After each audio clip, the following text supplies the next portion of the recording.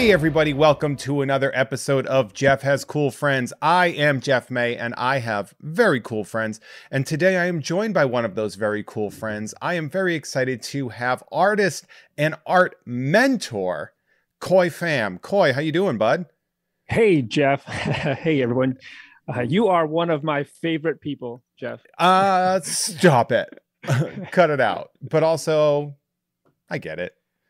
Yeah, it's cool, man. We've been like, how long have I known you? Since like, wow. Ready? It's, I believe, 2007 or 2000. Really? It's either Oh, 2007 or 2009. We met at Wizard World Philadelphia. yeah. You were in the Marvel booth. Okay. You All were right, I'd already been there. All right, cool. you were sketching, and you did a Punisher for me because I did Dealer's Choice, and Okay. and you sketched a Punisher, and you said to me, you said, I'm channeling Jim Lee a bit in this one. Man, I've come a long way. I have a lot to say on that stuff, but that is funny. Those were the days with when Marvel and DC used to come to the Wizard shows, right? Like that was a With big deal. Yeah, I mean, for a while, like Wizard was sort of like the B plus of Comic Cons. They did a pretty good job for like this 5 year chunk. Yeah, especially for East Coasters, right? Because you had San Diego, then otherwise, Yeah, so there was like that's all you San had. Diego, even New York Comic Con wasn't what it is now. Like, No, they weren't even. They had the Big Apple Con. There was great little shows, but I don't even think the Javits thing was a thing. no, it wasn't at the time. And then I remember there was like this big schism because New York Comic Con was happening by Reed Pop, who owns I think C2E2 was their big one, the big Yeah. Chicago one. And Wizard had done Big Apple Con the same weekend. Mhm. And like the entire comics industry was like picking sides. Oh yeah, yeah, It was wild. I remember looking at that being like, man, this is some weird yeah, to look yeah. at here. That's just a little poke in. But yeah, the Comic Cons were one of those situations where you're just sitting there being like, oh, so this is like the world now. Like, this is what I'm going to do. I'm going to keep coming to these and keep enjoying them. And I did. When did you first start going? Because I didn't, I only thought there was San Diego. I had no idea that there were other conventions Well, until Wizard Philly. I used to go to like basement conventions. So I used to go Yeah, to a lot of those, like you go to like a Radisson into yeah. like one of the meeting rooms and there's Is like is it like is it like by law it has to be a Radisson? Because that's the only other hotel show I've been to. It was at a Radisson. I think Radissons and Holiday Inns. Like Right. I remember going to my fair share. I believe I went to one at the Holiday Inn in Boxborough, Massachusetts. Yeah, Like, but we didn't have any. There were no big conventions really in the East, yeah, especially like when you're like young. Because I yeah, was a teen, and like, where was I gonna go? Like, yeah, who was gonna yeah, drive me there? Comics weren't what they are now. Like now they yeah, are a mill for yeah, IP. Like, yeah. It's crazy because yeah, I'm one of my first. I did the Wizard Philly along like 2003, I think. Right then I went to Little Radisson one, in Jersey, and like Joe Q was there. I think Jimmy Palmiotti was there. But the next thing you know, I'm at Wizard World Philly signing with Joe Q. So it's kind of trippy how it all that's plays out. Joe Q being Joe Quesada, who Marvel, Yeah, I right. believe, now Marvel president, correct? He was the editor in chief at the time. Yeah, Um, yeah. so yeah, so for those, because I know that, you know, when we're talking, obviously that's talking shop, but for a lot of people they'd be like, I don't know who you're talking about. Joe Q is a pretty huge deal in that he was this superstar artist of the 90s. He was sort of going about sort of creating his own thing. Marvel pulled him in. He gave him the Marvel Knight series, so the ground characters that you saw, like the Netflix TV show people, Yeah, basically. right. That's all Joe. So he was in charge of that, and then they gave him the reins of just Marvel in general, and he Hmm. came in and he fixed some things, whether for the good or the bad. You know, Peter not being married to Mary Jane, that was his decision. You know what? I think he kicked butt. And failing is part of it. You know what I mean? But I applaud. I think made a huge difference in my opinion. But I think that for all of the hits and misses, and I know a lot of people got really angry about the Peter and MJ thing, but I was like, well, that's just him ripping off a Band-Aid. Like, yeah, I understand that maybe getting to that point wasn't easy, or it was a little painful, but when you finally reset that, when you finally go surgically repair the Spider-Man timeline to make it more in tune with the original intent of the character, yeah, I don't think it was bad. And that's really where we started to see Dan Slott take over Spidey. And I personally think he's the best Spidey writer that we've had.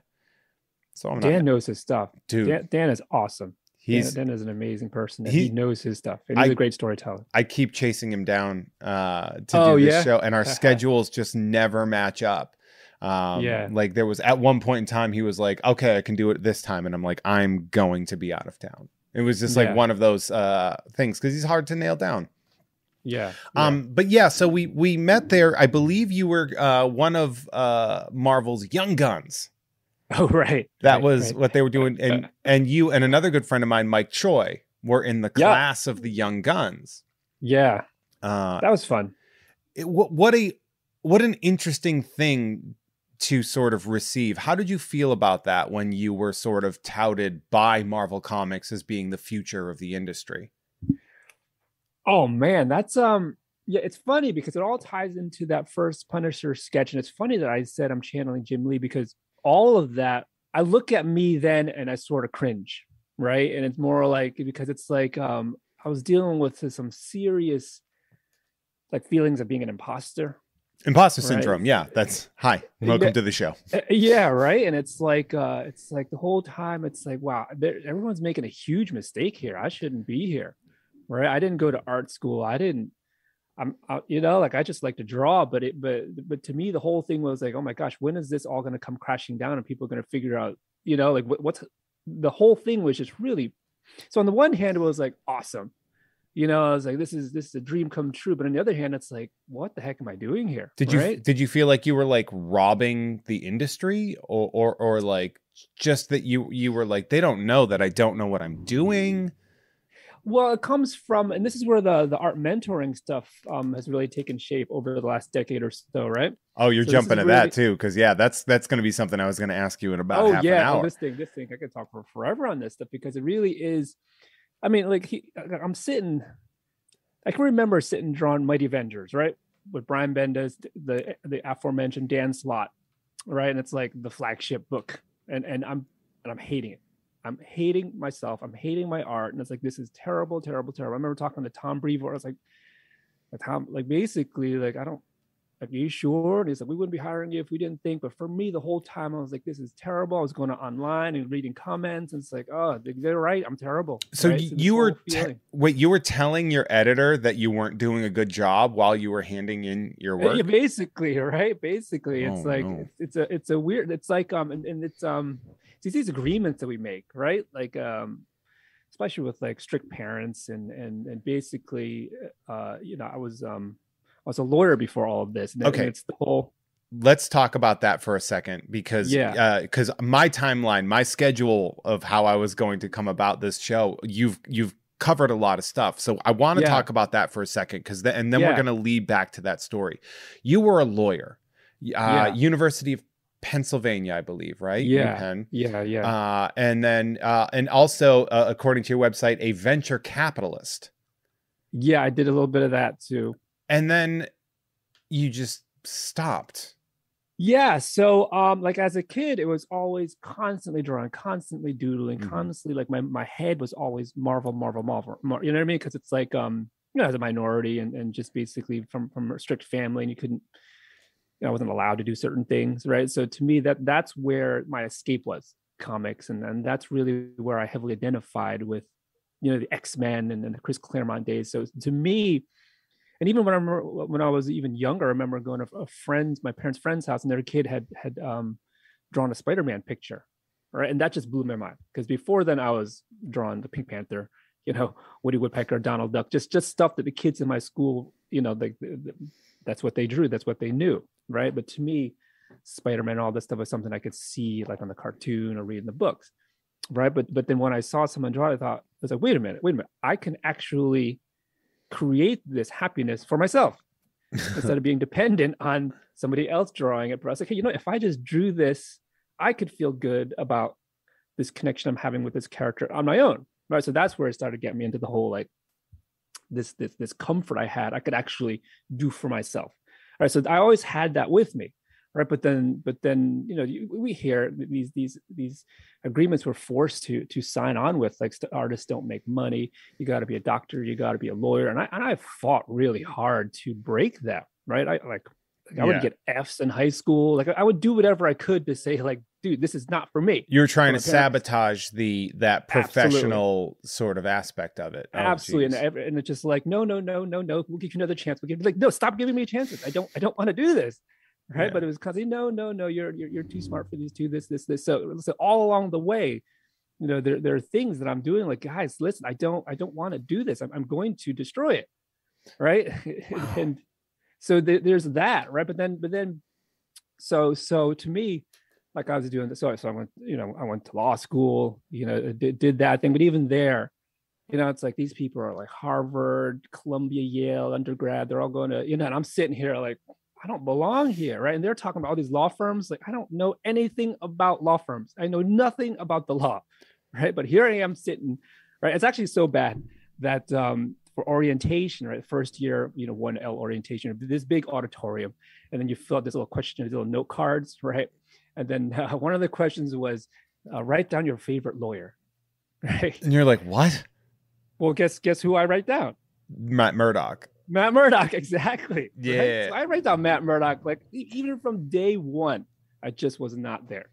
Right. To me, Matt Murdock was my favorite lawyer. Right. I'm sure everyone else is right. Clarence Thomas, O'Connor, all these super lawyers. I'm like, it's Matt Murdock.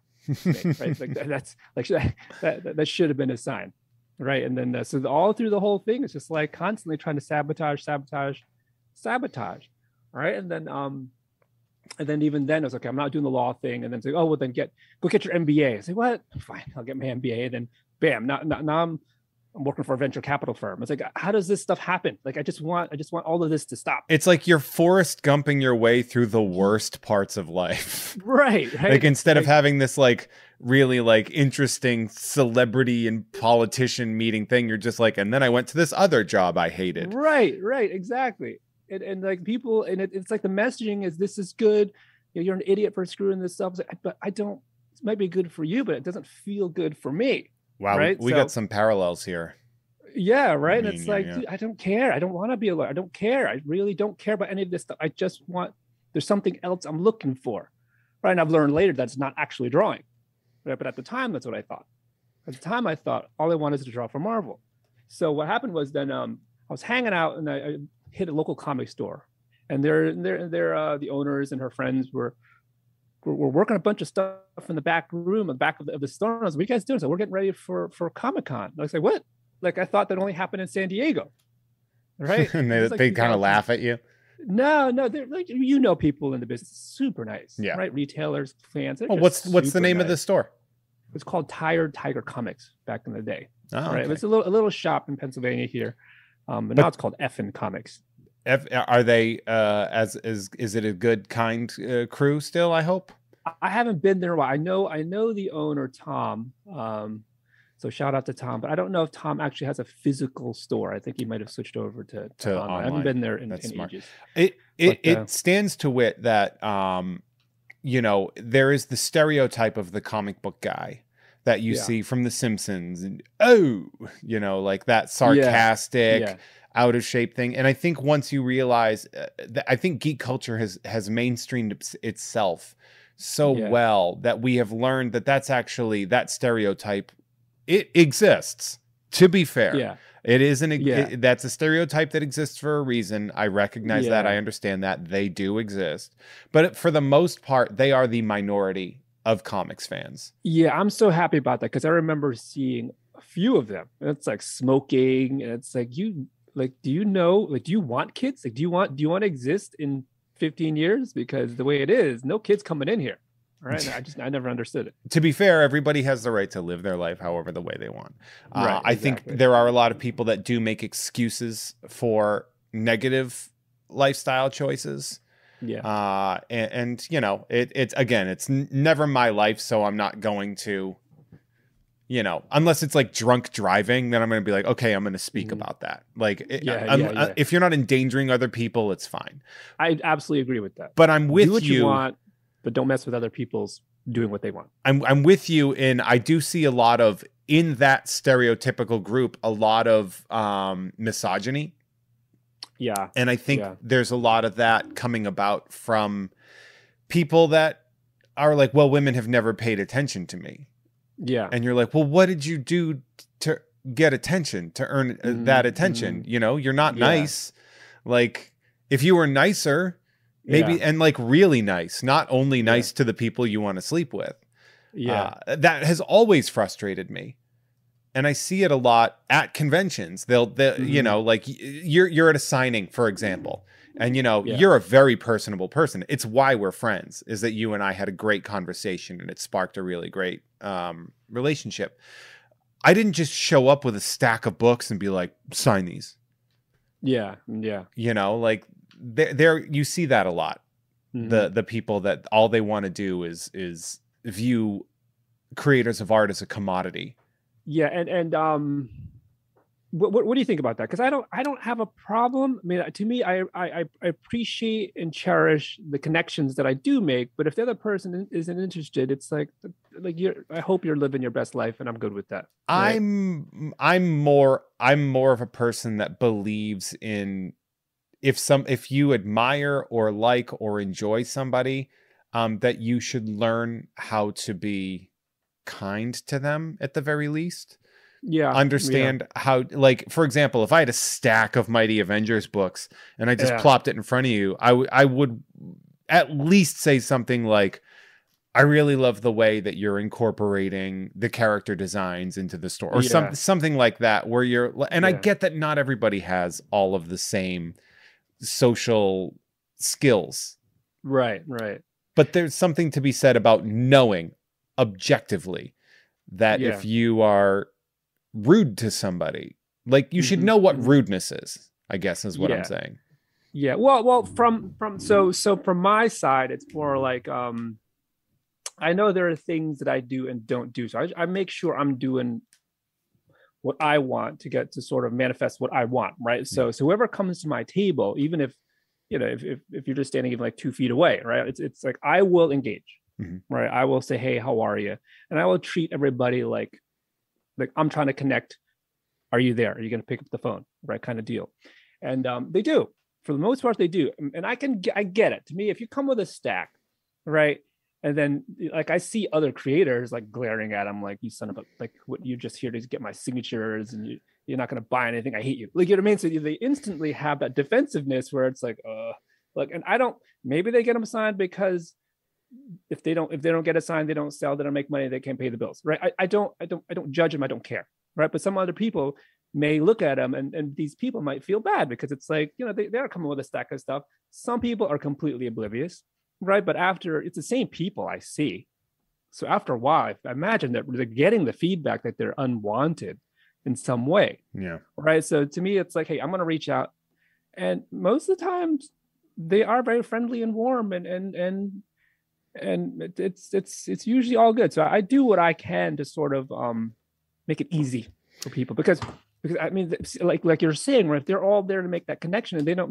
know what kind of a connection they're looking for, right? Maybe they think that connection is just getting the book signed, having a picture taken, done. But I was like, no, we can go further.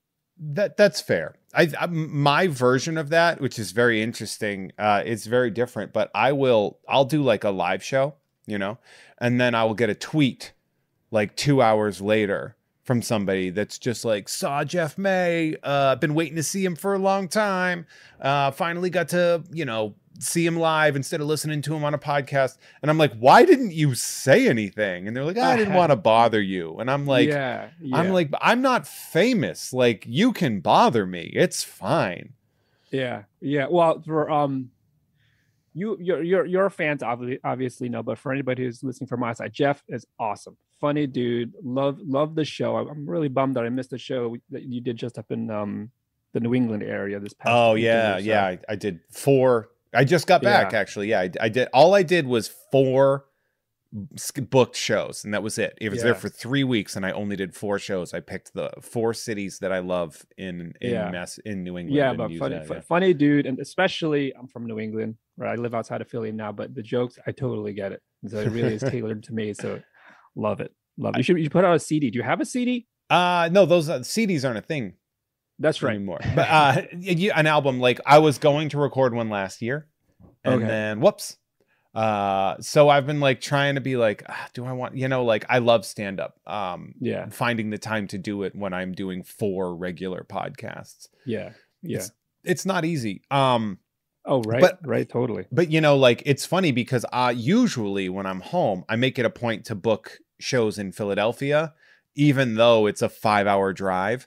I have Yeah. such a strong community of friends and fans in that area. Philly is such a great comedian friendly town. It's such an incredible art town. Yeah. Like Yeah. I was telling people, I was like, if you went to that Philly show, it Yeah. would have essentially been like you going to a low-key Comic-Con.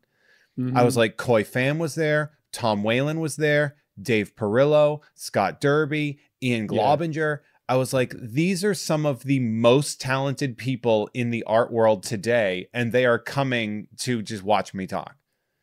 That's underselling. To watch you entertain, and it was very entertaining. Super entertaining. I appreciate it, but I also have that imposter syndrome a lot too. So Yeah. I get It's it. funny. So you were saying about how you were making store appearances, right? So that's what I've been doing. So talking about these comic shops we were talking about, right? In terms of how the old guard, literally the gatekeepers, right? Mhm. Out. See you Yeah. later. Because I've been so with things opening up, I've been trying to make a real effort. Like me and my family here, we call ourselves the Pham Squad, right? We really just try to get out there and just try to connect with people. Because that's where that's so especially with everything opening up, we want to help out these stores. So we've been hitting a lot of local stores here in the Philadelphia area, and amazing, right? We got like, to me, it's like it's so diverse now, right? It's so like women owned, right? And it's just like just a very open, loving community. It's awesome, and to me, like, you got to support that. It really does. I think the gates got shattered. Yeah. And I see, like, for example, I live in the Burbank, California area. There are like 4 or 5 comic shops locally Mhm. here, and that are all different and all support each other, which is Mhm. fascinating because, like, to me, Yeah. I'm like, but in the world of shops, don't you want to be like the only one? And Yeah. they're like, but yeah, but we're not, our specific store caters to, and then, fill in the blank, like Yeah. we're more of toys and collectibles, and we have some comics, Yeah. and we're more comics, but we Oh, don't have the room for toys and collectibles. So yeah.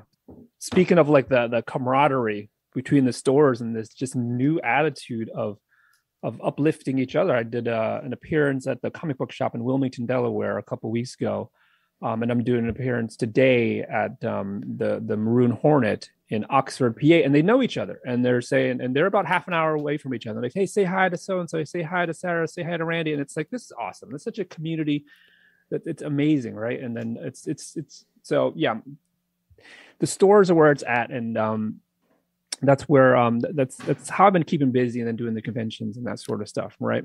But to bring it back to what we were talking about earlier in terms of the how I became a villain story, right?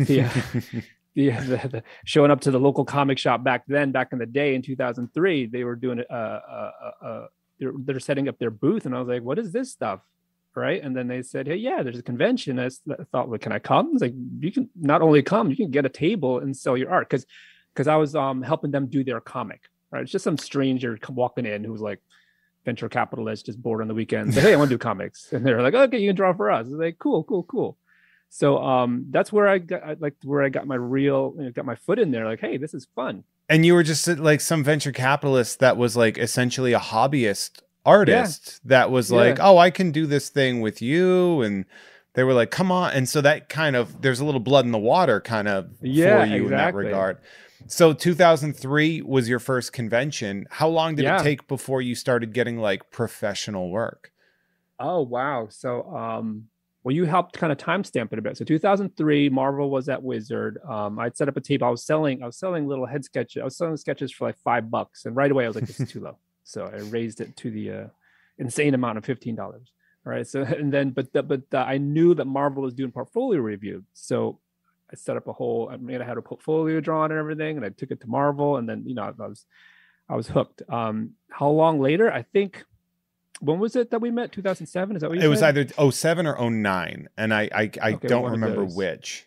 Sorry. It was a few years, but I was staying in touch with CB Cebulski, who's now the editor in chief. So, but I had the time, right? Because I was doing other things. But it was always like, okay, this is where it's going to happen. Then I joined the 10 Ton Studios crew, a bunch of my friends there, and we just started going to shows like just a bunch of people. That would be 10 Ton. I definitely remember some of the names we talked about earlier being a part of that, because I have old ash can mini comics of 10 Ton. An anthology type thing, right? Yeah. And that's like a Philly, North Jersey kind of like conglomerate of So actually it's bigger.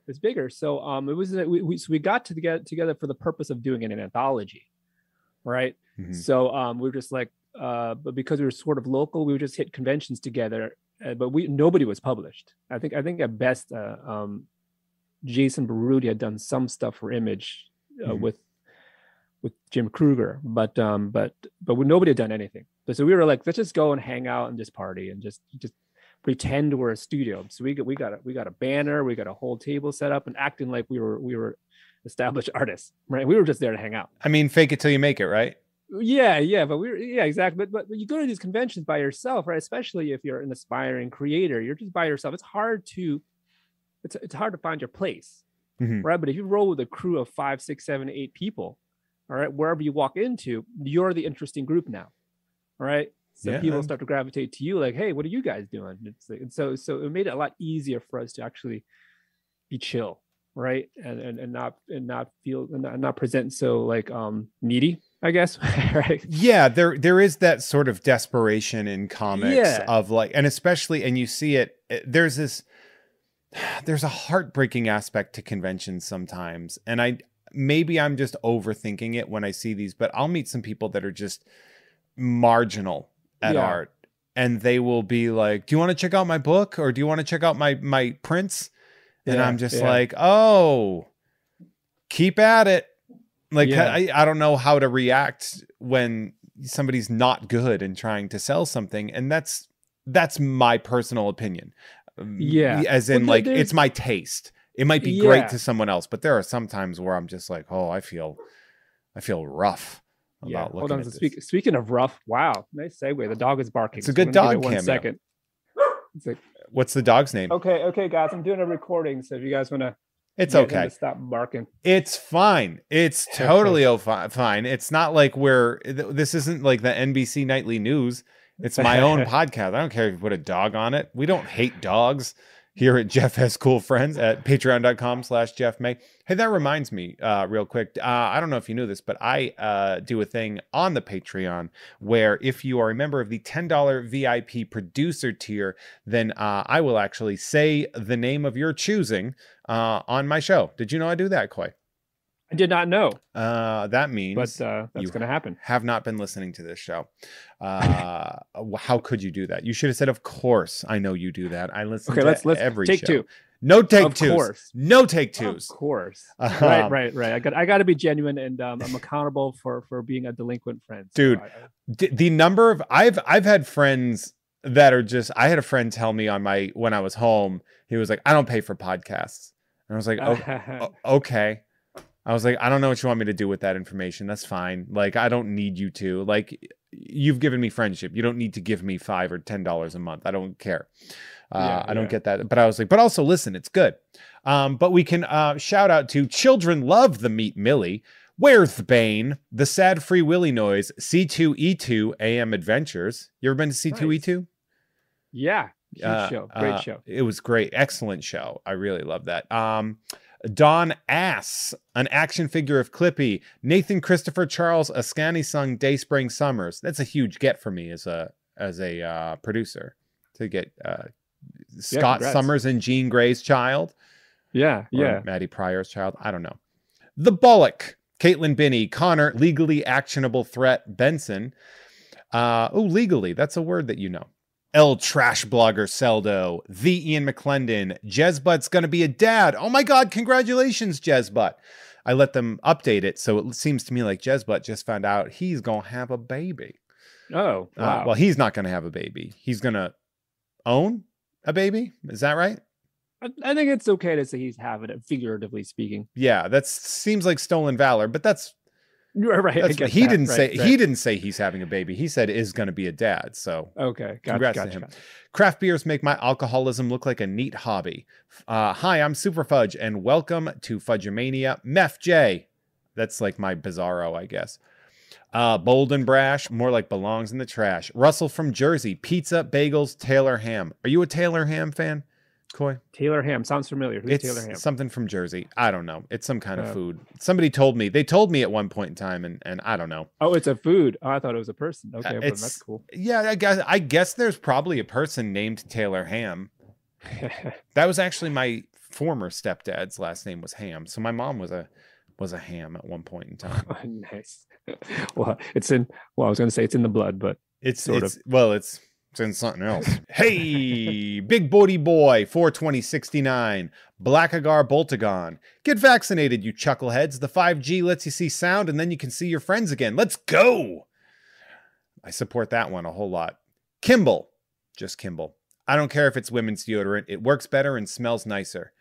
Mr. Billy Beck, I'm the law, martial law, and I hate superheroes. Blue Jankles.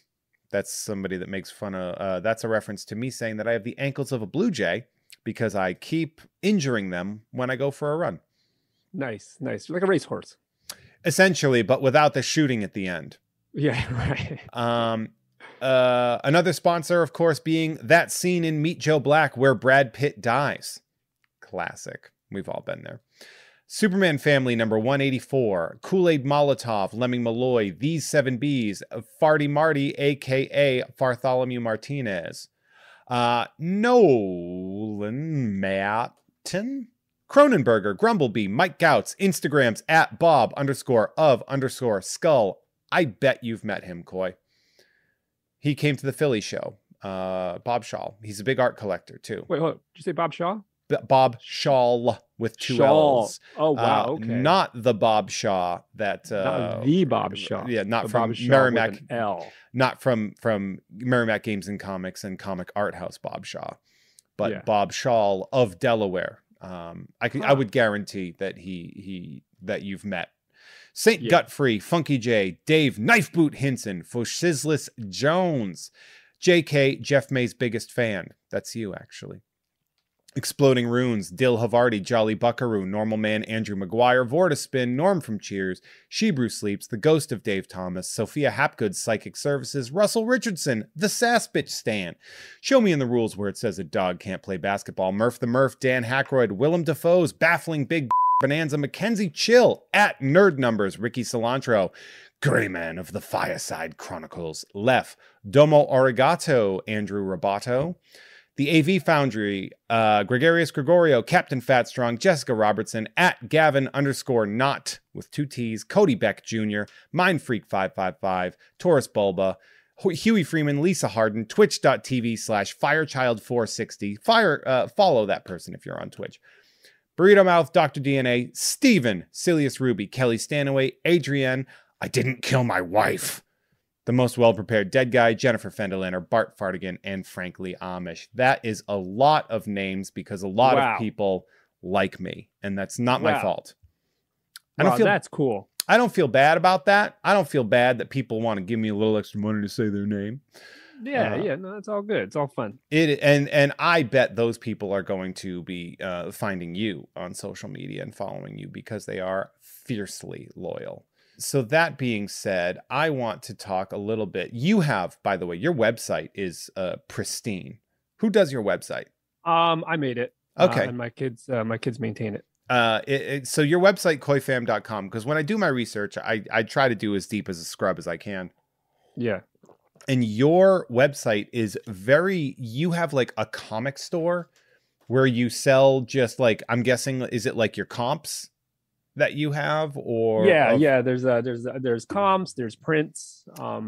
Basically that's what's in the store part. Yeah. but what's wild is they're like cover price. Like all your stuff is really affordable for like Yeah. autographed stuff directly from you. And I was like, oh, because I went to the comic store and I was like, oh, these are like wildly affordable. You have prints, you have auctions, and you have comics. Like we can Hmm. literally just pick up.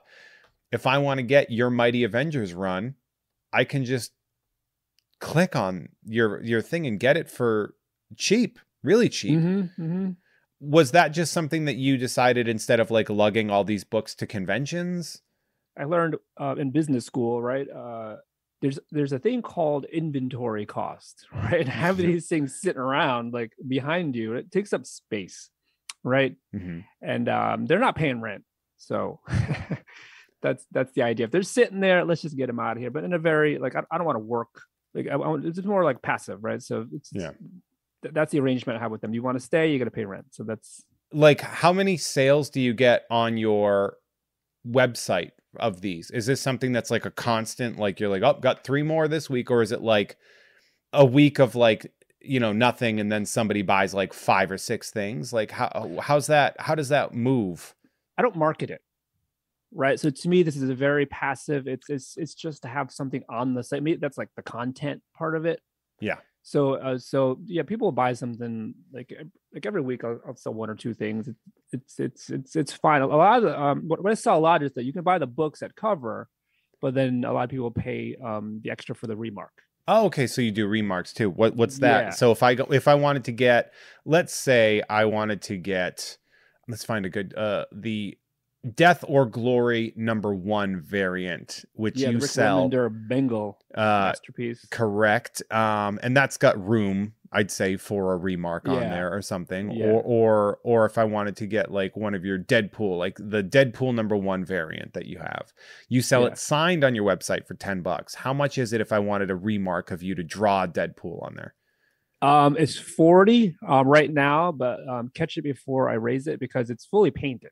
Right, so Oh, I don't just do a marker thing. I put like the white, yeah. just So so paint down and I paint it. I realized that I should probably say that a remark is when you draw like it's a small sketch on a comic book cover of Yeah, usually like a head or a bust.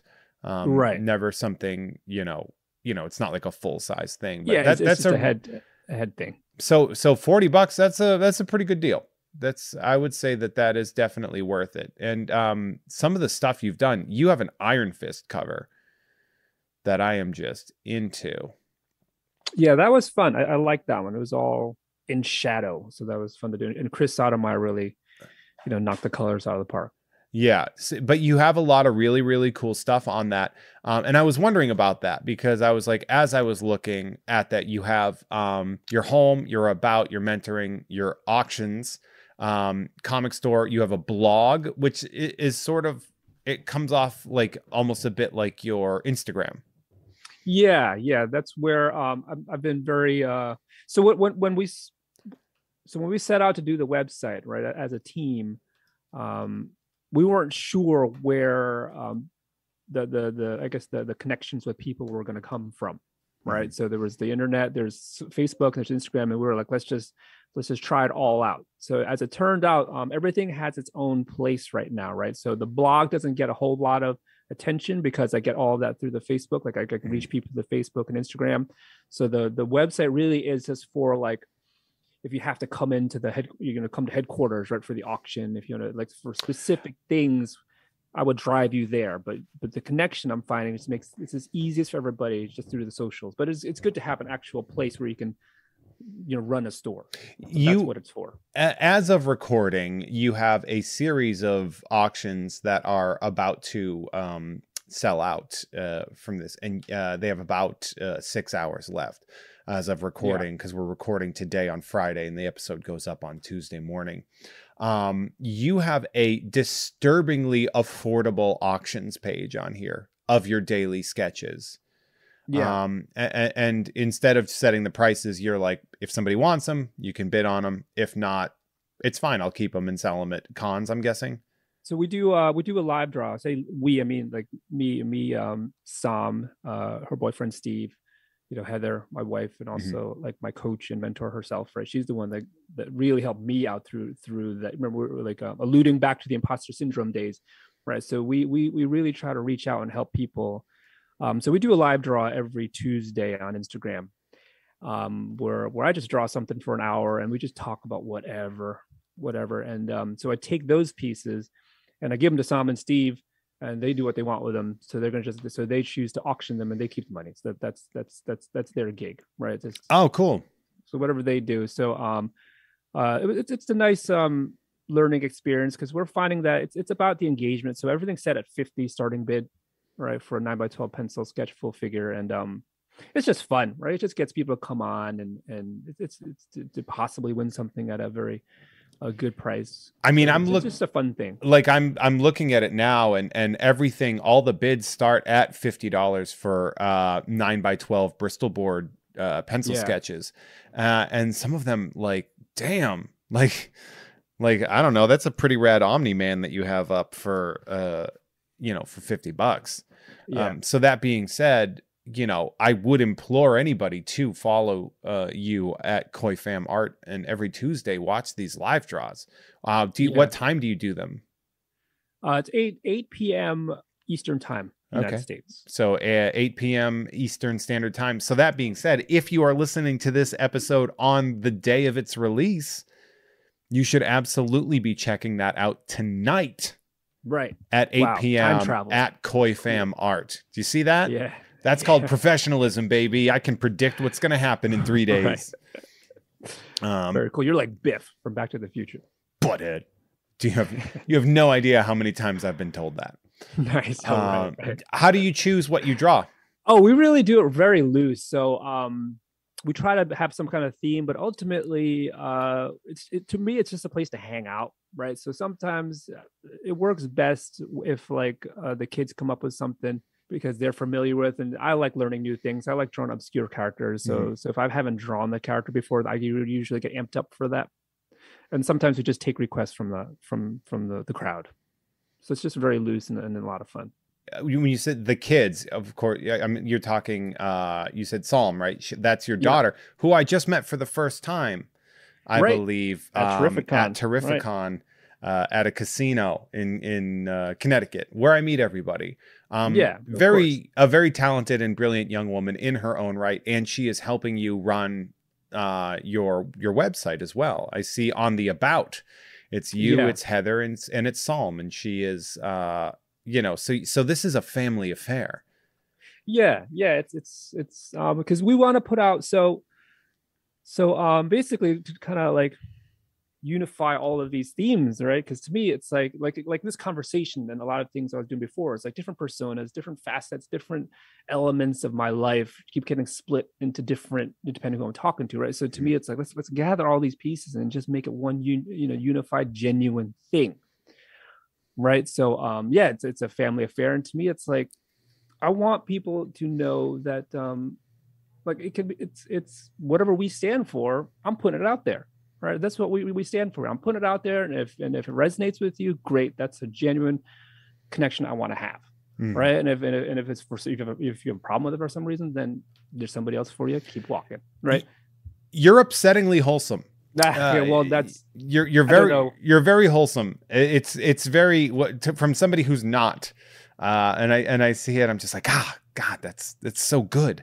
I remember during the pandemic, one of the big things was that the Hero Initiative was doing these and I believe they still are, these sort of like live symposiums and like basically hour-long talks. And I am a big supporter of the Hero Initiative.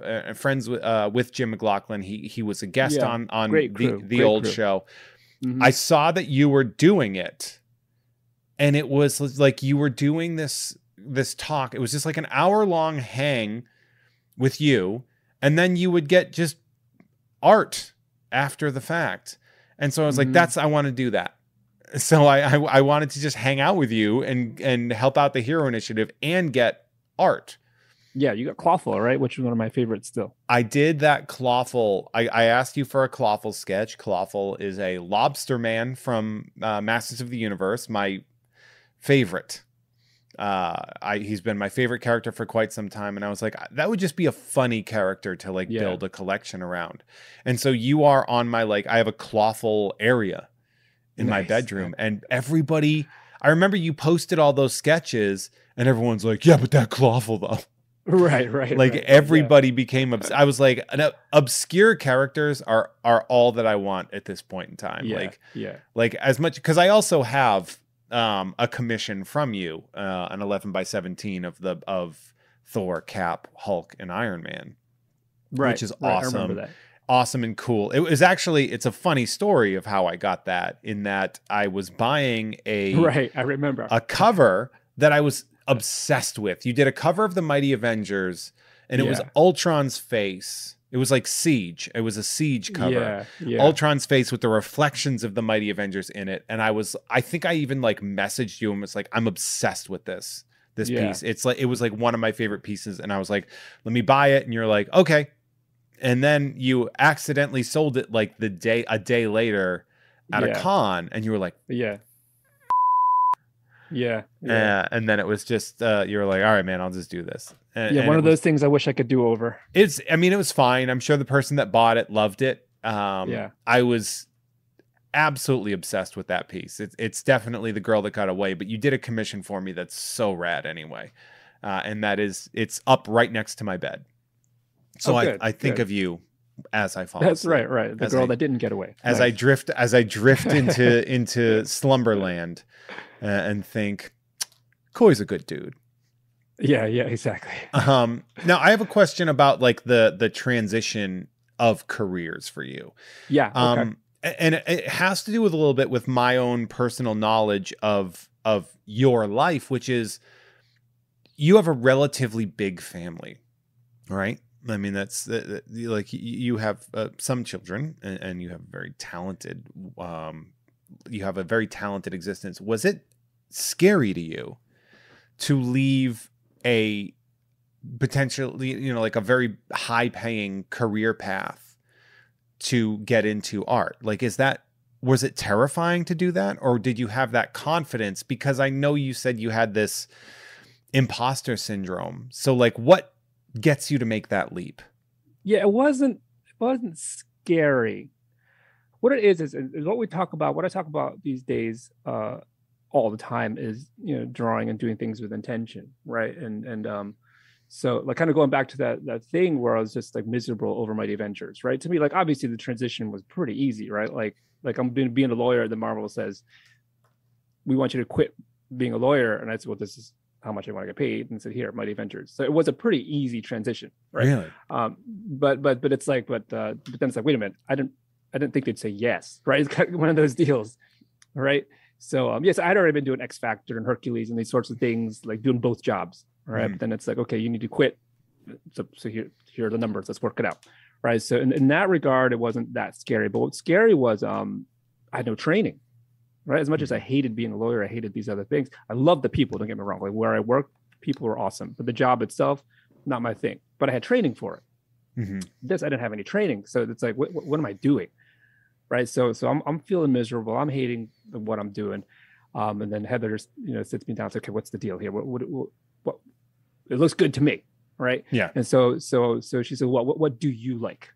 Right. So I'm pulling Mike Mignola, at shelf like yours. So Mike Mignola, Travis Schray, John Romita Jr. Right. Olivier Coipel was huge, was starting to get huge at the time. And she's like, none of this art looks the same. Like they all look different. Yeah. Right. Chris Bocello. And I was like, yeah, but I love it. And it's like, well, why? It's like, well, I don't know, maybe because they just draw the way they want to draw.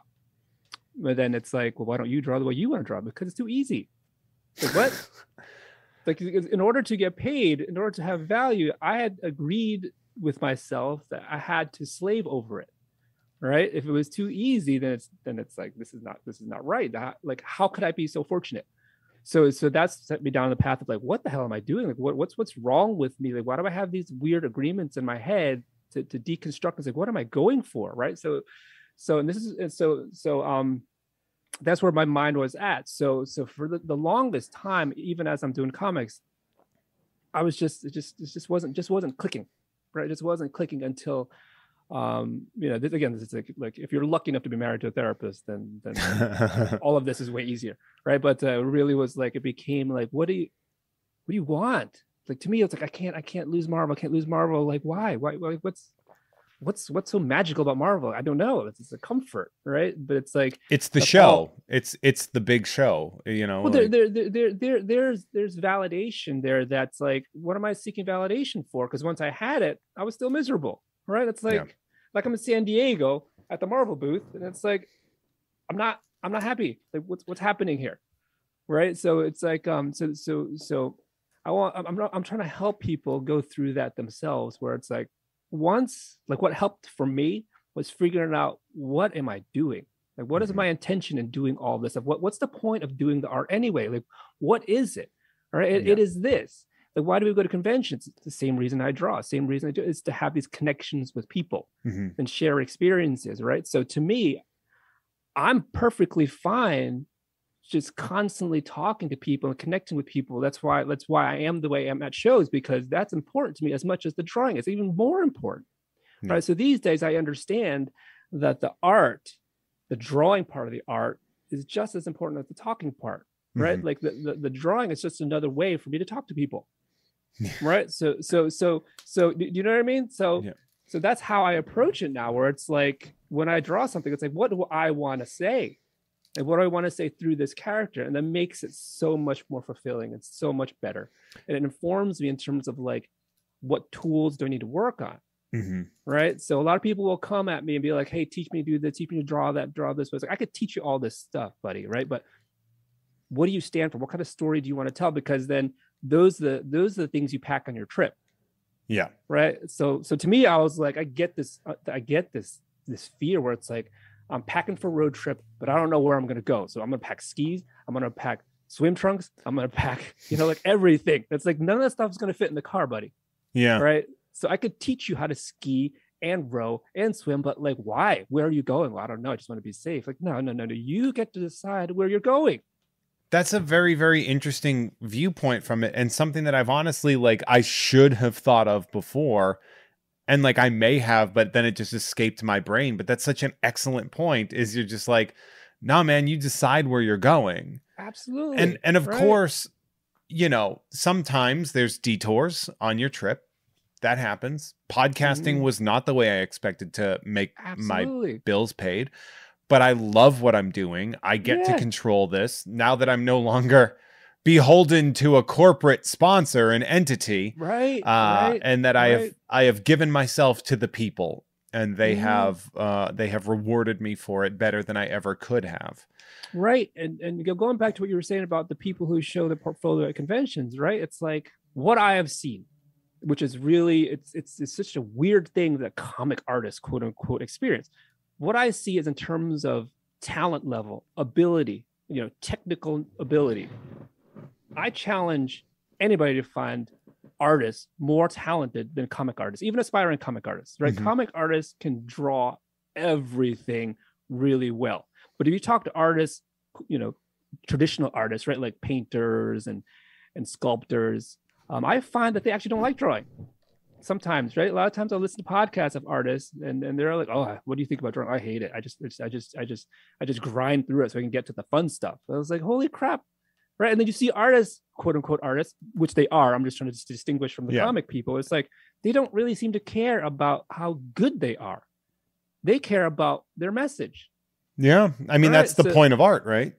Absolutely, right? So that's the stuff where I had to struggle, and it's like, listen, I don't need to be able to draw like Travis Charest. I don't need to be able to learn how to do this like that person, because as long as I know what tools I need for what I'm doing, that's the only things I should be working on. And I would like to add too, because we've been dancing around and talking about it, but, and of course, I will share some photos of your art, some of your art to show people and everything like that. But I've always viewed your work as sort of this stylized love letter to the Silver Age.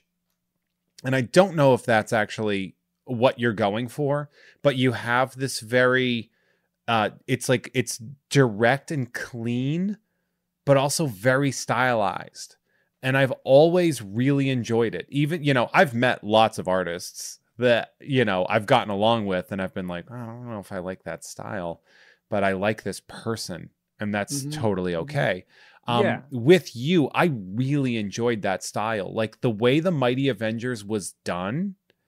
And that sort of like, it had a very sort of like Silver Age, almost Kirby-ish storytelling aspect to it. Yeah, you get that with Dan, right? Dan's awesome that way. And your art complemented it so well that when you were telling me how much you weren't enjoying, you weren't happy with what you were doing. It kind of, in a way, is shocking to me. Well, you can see the transition, right? So it was working with the overwhelming pressure of following Frank Cho, right? The great Frank Cho with Brian Bendis, right? Like, come on, like that's like, ugh. By the time I'd gotten over to Dan, I'd worked through a lot of those things with Heather, where I was starting to be more comfortable in what I was doing. But early on, it was like, this is I don't know what I'm doing. I think about that a lot sometimes when you look at a lot of the storylines and like a lot of the creative teams that come after a superstar combination. And you look at it, and the ones that really knock it out of the park are the ones that aren't going to stress too much. I remember after Batman Hush came out, the person that took over Batman after Hush, I believe it was Brian Azzarello. Oh yeah, absolutely. Was the writer, and it might have been Eduardo Risso that did the art, but it was a very, very incredible run that was so off of what Batman Hush was. And then afterwards, Judd Winnick took over writing. And I believe he worked with like Dustin Nguyen and a couple other great ones, and that's where we brought back Jason Todd and did the Red Hood storyline. Absolutely. And not worrying, because you think a lot about like storylines that are sort of iconic, like Batman Hush by Jeff Loeb and Jim Lee, who are considered at the time the top of the game. And then you see what comes afterwards, and in a way it's elevated, because it looks like they didn't stress or worry about what came before. Yeah, that's a good headspace to be at, right? I mean, I remember Dustin following Travis Charest on Wildcats, and it's like, wow, how do you follow Travis? I like this. This is great. Dustin's great, right? So it's like it's that mind space, that mindset that like people don't know. You got to work on, as much as the skills are important. You got to have the right mindset and confidence, right, in terms of like being yourself. And a lot of times, you see with comic artists especially, there's this desire to draw other people's characters, and that shows to me a lack in confidence in terms of letting people see who you are. So it's like, I want to be seen, but not that closely, right? I want to be seen as someone who can draw Batman really well, but don't dive too deep to get to know me. Yeah, there is this aspect in comedy of like the coasting, where if you follow somebody that's incredible, that you're like, oh, I'm nervous. I can't, how am I supposed to follow that? And I'm like, what are you talking about? This is what you do. Why do you do this if you're not comfortable enough to follow somebody who is a killer? Like, if you can't kill, why are you on this show? Exactly. And remind yourself of that. Yeah, exactly. Otherwise, do your own show, right? Like, do something else to get to that place. A funny side effect is, one of my favorite things to do before somebody goes up on stage, if like we're all comics in the background, I was like, hey, real quick, try not to think about how you're not very good at this. And then nobody's going to want to see you. And then just really throw that curveball. We like to have fun. Yeah, exactly. But now, so you went from sort of like, you went from sort of like doing the candle at both ends situation with, Law, as well as doing the art. And then Marvel's like, yes, we will pay you this thing and you're like, oh, I can just do this. And so now you had, so it kind of like, you rose very quickly, from my perspective, not from your perspective. And I Yeah. certainly want to make sure that I'm not, I'm not like, wow, you had a meteoric rise. Yeah. Because Right. I am aware of the hard work and effort that one would put in to have a Yeah. meteoric rise. Um, so then you get Mighty Avengers. You're kind of wailing away on it. It's great. So what's your plan at that point in time? Stay with Marvel? Well, here's so so as I'm unpacking these things in terms of what I want to do, it goes beyond the career, then it goes into the rest of your life, right? So I want to spend more time with the family, spend more time with the kids, or I want to be a better parent, better spouse. All of this stuff comes into play. So really, like that, like a big part of that time was like, the cocoon, right? Just metamorphosizing. Is that the word? And Yeah.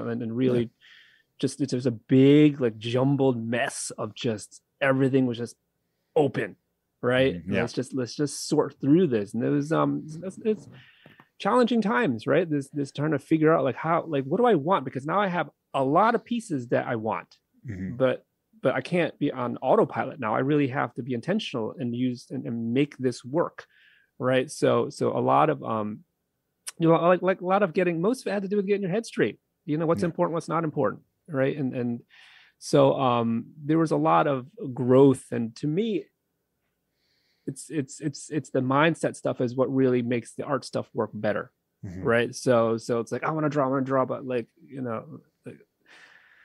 like I knew I couldn't draw until I got everything else straight, right? Yeah. So a lot of that time was just kind of like all right, let me just pull back a little bit.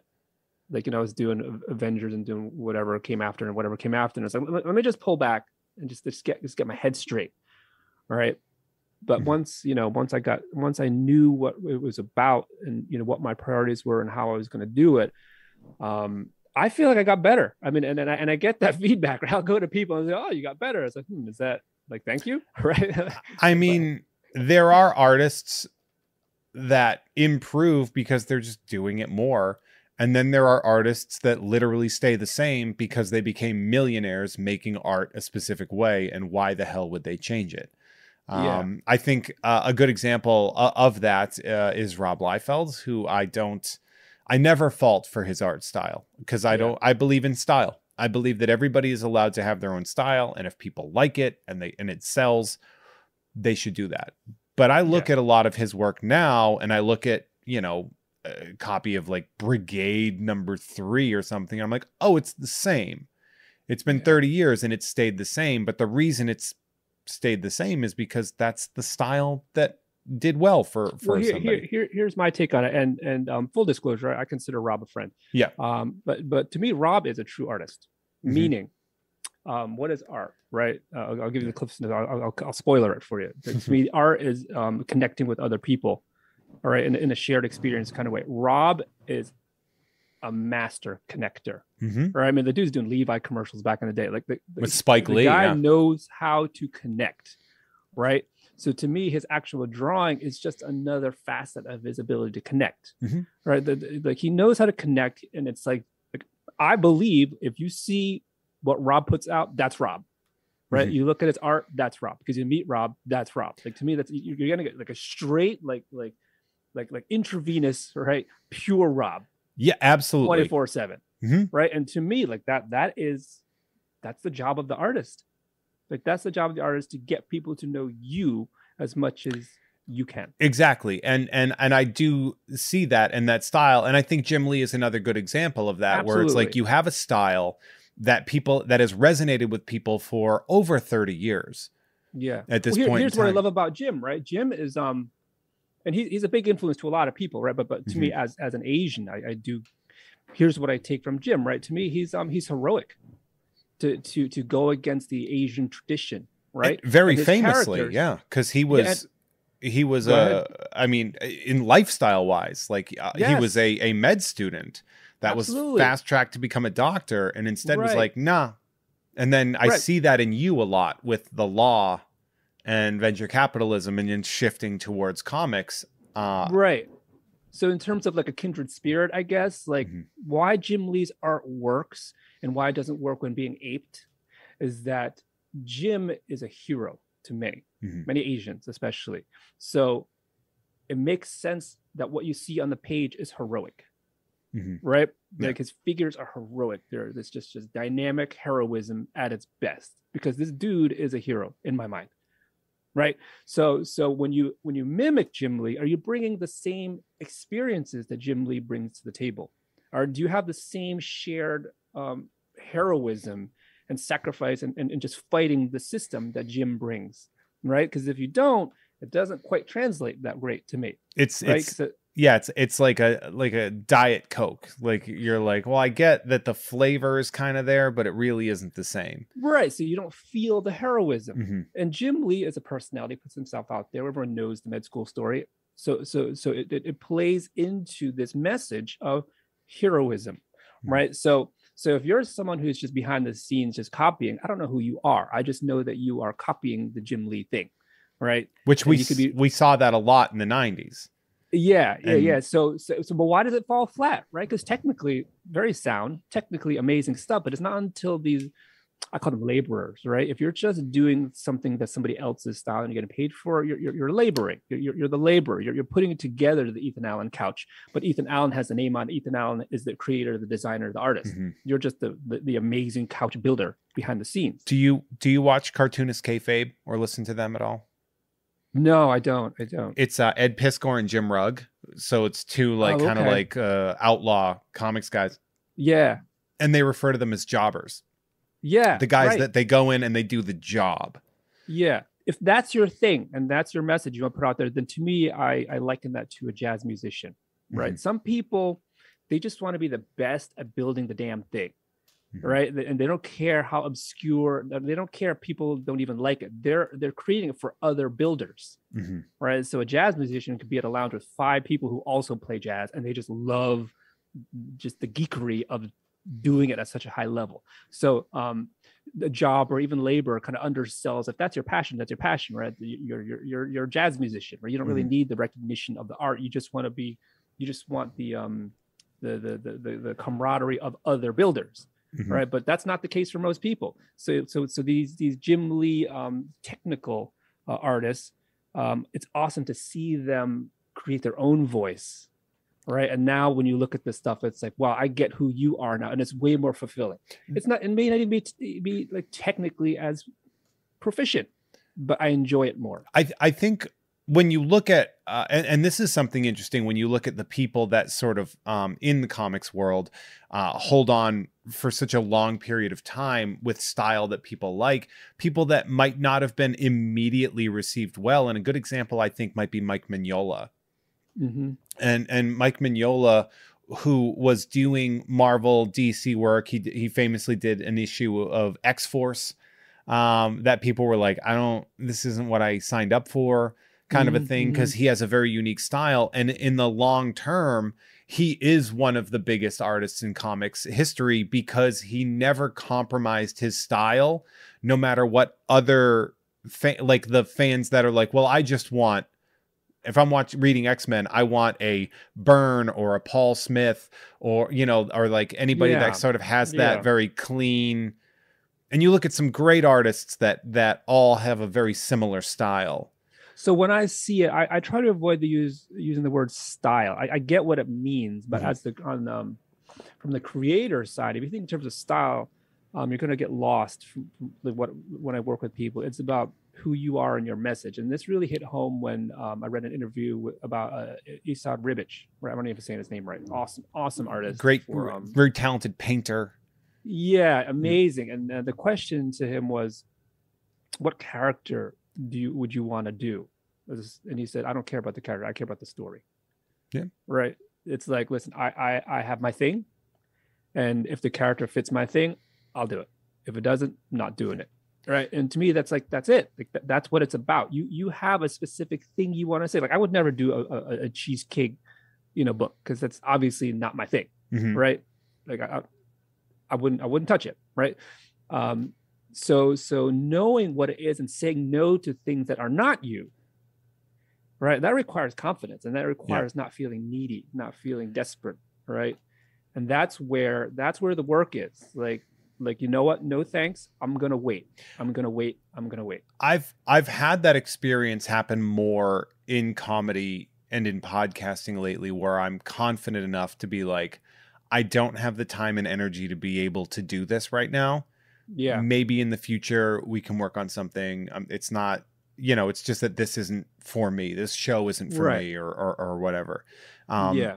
and I guess instead of the word style, maybe voice might be a Perfect. more accurate word to describe that Absolutely. Coming artistic. from someone who uses his voice as his profession. Absolutely. That's perfect. Yeah, That's the perfect word for it. and you can see that voice in all of these artists. And Absolutely. I did have a question for you. Is like, who are your sort of like, if you had a Mount Rushmore of comic artists for Mhm. your specific preferences, not like who you're like, oh, well, I'd say people would say Jack Kirby and John Romita and Jim Lee and Todd McFarlane or whatever. Like, Mhm. Mhm. who would be your Mount Rushmore of comics artists? So understanding now, like a different perspective on how I see things in terms of artists and Mhm. art itself. I recognize with me, as it is with other people, it is a comfort, right? So it is Mhm. that feeling of connection I had when I needed it, right? Yeah. Art be damned, right? Yes. That's really what it comes down to, right? So I like really crappy Red Sox teams back in the day, Wade Boggs, right? Because it was there, right? I So Isn't it funny that Wade Boggs was the best third baseman of the Boston Red Sox? yeah. And it's also how you harvest cranberries. Oh, a very New England thing You too. Wade Boggs. Really? Well, I Oh, mean, I did yeah, not like know. cranberries grow in bogs, which are That's right. essentially sort of brackish swamps. Yeah. And so Huh. you would literally, to harvest them, you would have to wade in them. Oh, how about that? It's a very It's a very re- Boston statement that I made yeah. on my recent trip home, and I was like, "This is an embarrassing pun." Yeah, nice, nice. And even Bostonians probably like, wait a Yeah. minute. Why didn't I put that together? Well, that is why I asked who your Mount Rushmore would be, because I don't think it's about who you think is like the most technical, but whose Yeah. voice spoke to you the most. And 4 or 5 people. Yeah. So in terms of yeah, growing up, it's obviously it was the Chris Claremont X-Men, right? So John Romita Jr.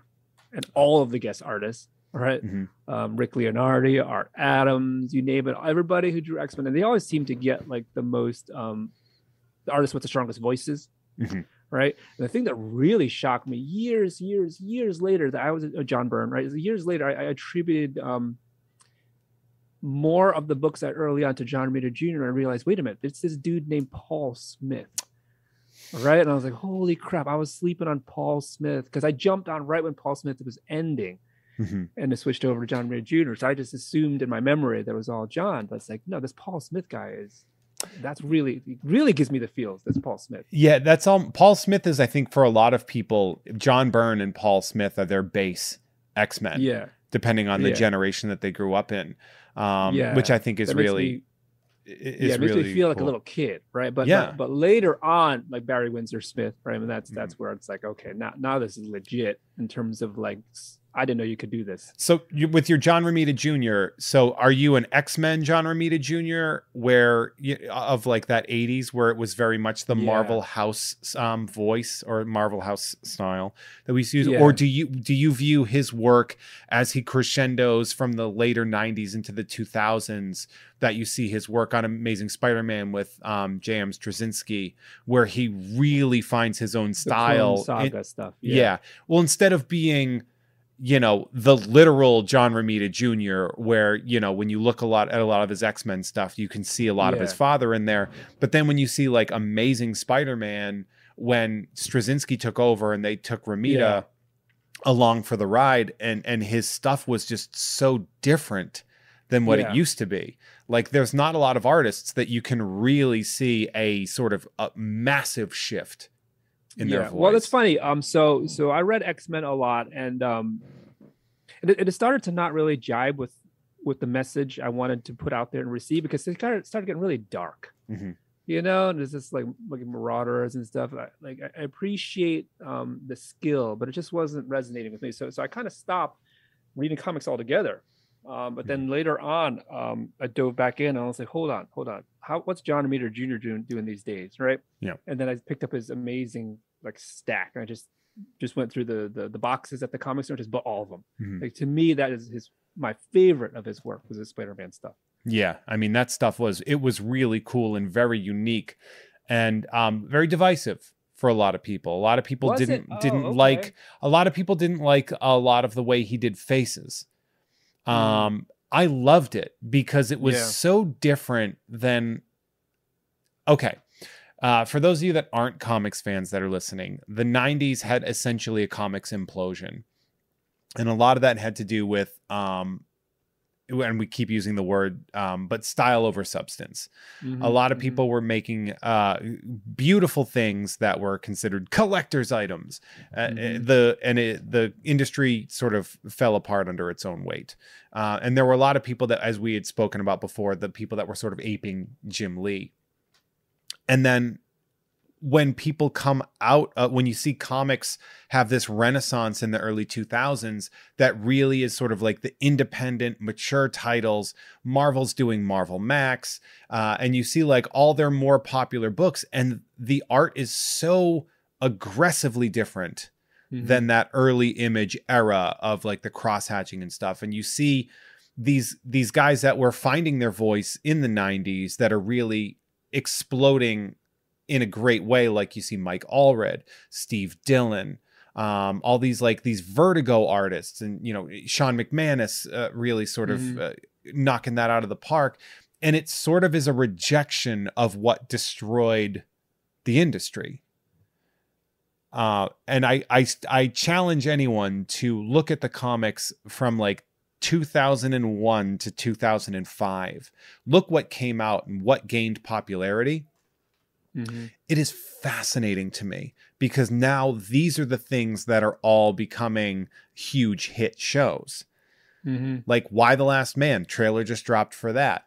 The Boys, Invincible, Walking Dead. I mean, these are all coming out right around that same time, and all of their artwork is so aggressively different.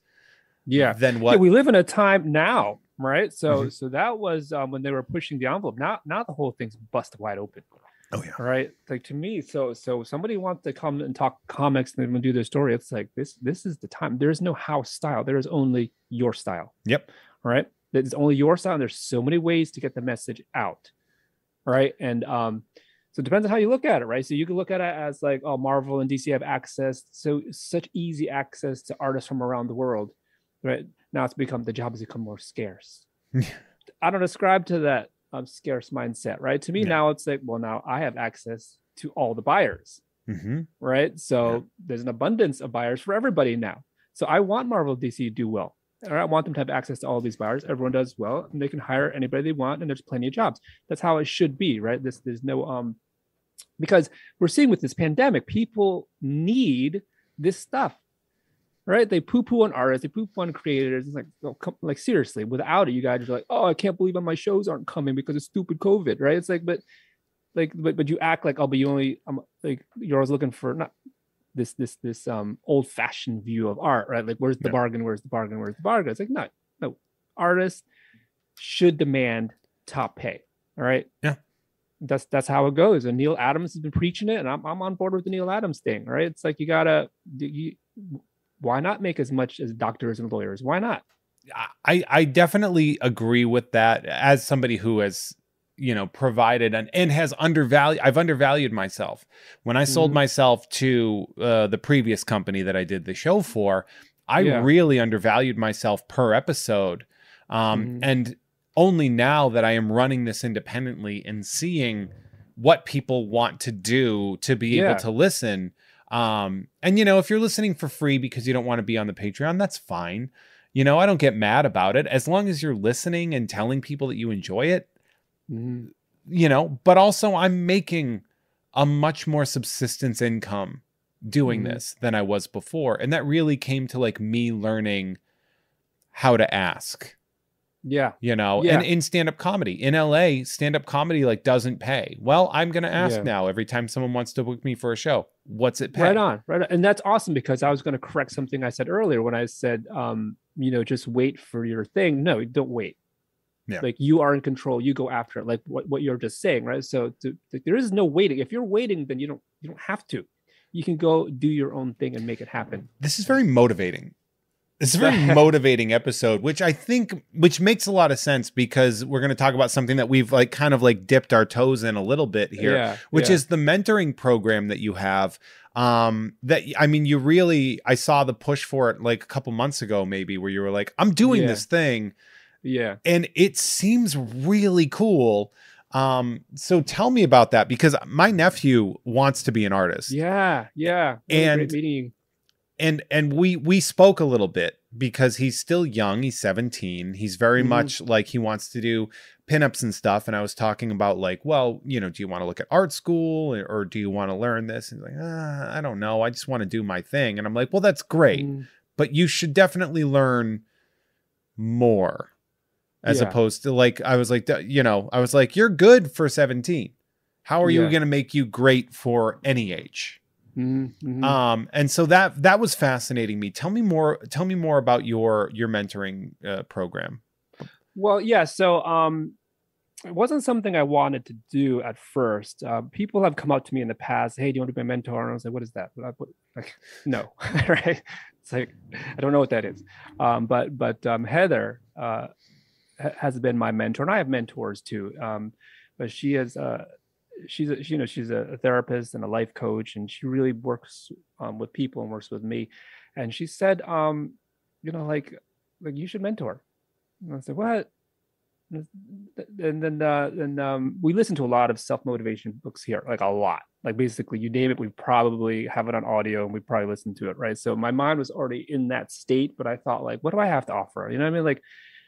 Like there are art teachers, there's this person, that person, and it's like, but then it's more like, fine. I guess I'll just teach art lessons then, right? Fine. Yeah. I'll do it. And she's like, no, trust me, you got to do this. Trust me. So I was like, I'll just teach art lessons.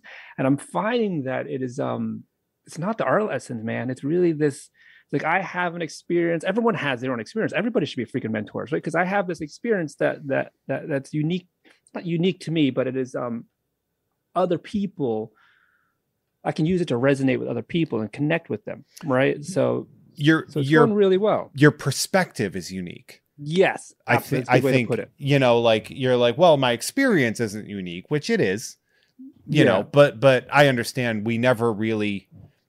It's always interesting. We never tell people that we're interesting. Look at the name of my podcast. Like, it's not about me. It's about how I have people that are interesting. And I say that because, like, I always poo-poo. I don't try to advertise like all the stuff I've done. And then people find out like, oh, so you were a teacher before this, and you were a boxer before this, and you worked at a comic shop, and you did all this. And I was like, yeah, whatever. And people are like, no, that's a very unique perspective and experience to have. Right. And they may resonate with it. Right. Yeah. So when it comes to like the mentoring stuff, it's within the word mentor, there is skills transfer, like teaching. And then there's also coaching, and there's facilitating. There's a lot of things that come with the mentoring thing. So there's the skills transfer, but a lot of what I do is the coaching, right? It is like, so the way I look at it, so sports people, you're a sports.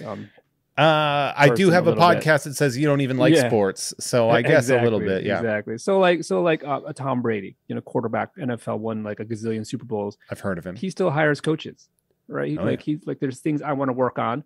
I'm gonna hire this coach to help me have the discipline and the accountability to get this done, because I know what I want, right? I'm sure Serena Williams, all these, like whatever profession, aside from the system you're in, even super successful established people will seek out coaches to work on specific things, right? So that's what I try to offer. So to me, like, not everybody's a fit for me, right? So it's like, listen, I only work with people who kind of know what they want. Right. So it's like, listen, I'm going to spend 3 months and I want to work on my short pass. Right. Like Tiger Woods, I'm going to spend 3 months. I'm going to work on my putting. I'm going to, like these are things I think, you know what I mean? Because I really believe people have the answers themselves. Like, it's not for me to tell you what So when I watch old videos of me giving advice, like, oh yeah, just copy the people you like. Oh no, don't listen to that guy. That guy doesn't know what he's talking about. Right? So there's that cringe aspect that you were talking Yeah. about So it's like, before. oh, he might get you in, but like that's probably not where you want to be because now you're stuck doing that. All right. So don't do that. So what I try to do now is like, listen, I'm gonna we work better if you know what you're trying to do and you just need someone to kind of hold you accountable and show you the skills even on how to achieve that, right? So like a Tom Brady, it's like I'm missing all my 20-yard drops. All right, I need someone to help me, get a nice soft touch. That's what I do, right? But whatever you want, that's what I work on because I do have the experience to get that done. But what I'm finding a lot of times is people don't know what they want, right? So there's that too. It's like, okay, what exactly do you want? So it's really a lot of fun, and it really allows me to connect with a ton of people in ways that I wasn't able to do before. And so if that is, I will add, because I know we got to let you go. I know you have an appearance coming up in a second, and I get that. But you can check that out at khoipham.com. It's KHOIPHAM.com/mentoring. I would say go to khoipham.com anyway. It is a really fascinating website to look at. And I've almost spent like a lot of money during this as I was like researching it. I was like, oh, maybe I should get that. I don't have that. I can get that. So definitely check that out. And Khoi, again, we can find you on Instagram at Khoi Pham Art, KHOIPHAMART. On Instagram, right? That's what we should do. We should follow you on there because you post a lot of cool stuff, including clawful drawings. It's not a big deal, but it's a big deal.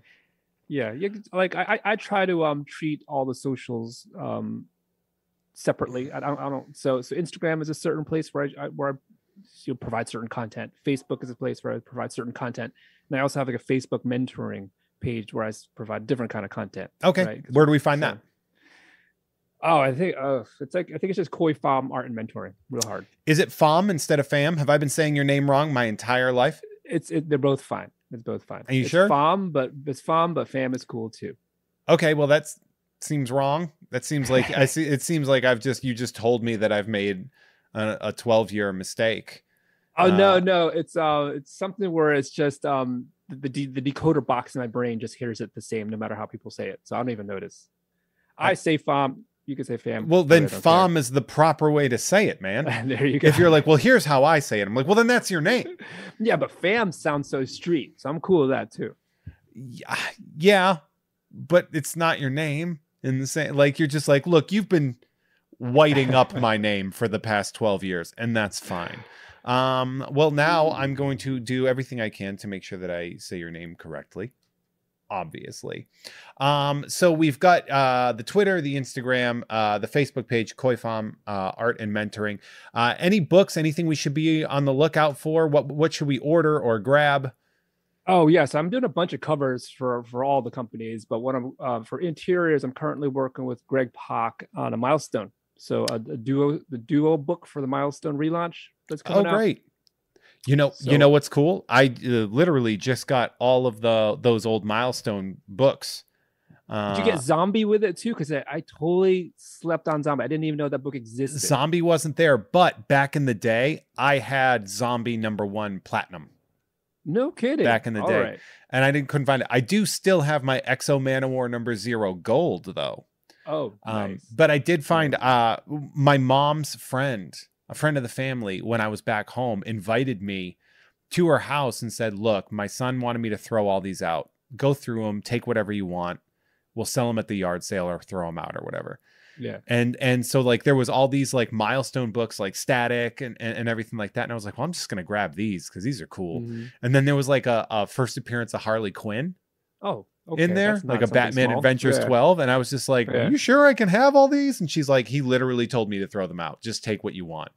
And I was like, this is you know what? I'm not going to tell you what this is. Yeah, exactly. I'm like, I'm just going to take you this. Are welcome. Yeah. You live in a house. I live in an apartment. It's fine. Exactly. Yeah, so this duo thing I'm doing with Greg, I guess, is the Zombie relaunch. I guess that's awesome. So it's a lot of fun. Do we know when it's going to drop?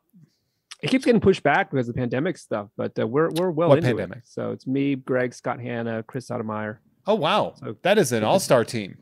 yeah, it's fun. Great. It's great team. So And that's Zombie, I believe it's, if I remember correctly, XOMBI. yeah, but this is called Duo. It's called DUO. Duo. Okay, fair enough. So Yeah. go to your local comic shop and pre-order Duo. Get it in your previews or tell whoever's there, I want Duo. Yeah, I want 2 of them. Make mine duo. Yeah, a duo of duos. That's what we want there. Yeah, they're like, duo of what? And you're like, I'm too tired for this. Exactly. Do you have any appearances that will be coming up soon? I know obviously you have the one tonight as of recording. And Yeah. I'll be at Baltimore Comic Con, but before that, I'm going to be at Long Island Con, August 28th, I believe. Okay, so check out Long Island Con, August 28th, and then Baltimore Comic Con. If you are interested in comic books, Baltimore Comic Con was one of my favorite conventions. It was such a pure comics convention, and I used to have a lot of really good fun when I would go there. I really loved that one. So if you are comfortable and vaccinated, be vaccinated. Just get vaccinated. Check out Baltimore Comic Con and Long Island Con. Visit Khoi. Tell him you listen to the show. Khoi, I am so glad we got to spend some time together. It's so cool that I got to see you the other day, and then we get to have this. Yeah, a lot of fun. We could just talk forever. Honestly, we could. This might be one of the longest episodes we've done, and I'm okay with that. I'm all right with that. My producer, probably less, but that's fine. Khoi, thank you so much for joining me. I appreciate you. You are such a cool friend. Same, man. And I hope to see you face to face sooner rather than later. Maybe next time I go home, I'll make a Philly date. Yeah, sounds good. And if I find myself out in the Burbank area, definitely let you know. Absolutely. And again, everybody, check out khoipham.com, KHOIPHAM.com. Thank you all for listening. See you in 2 weeks. All right. Bye, everybody.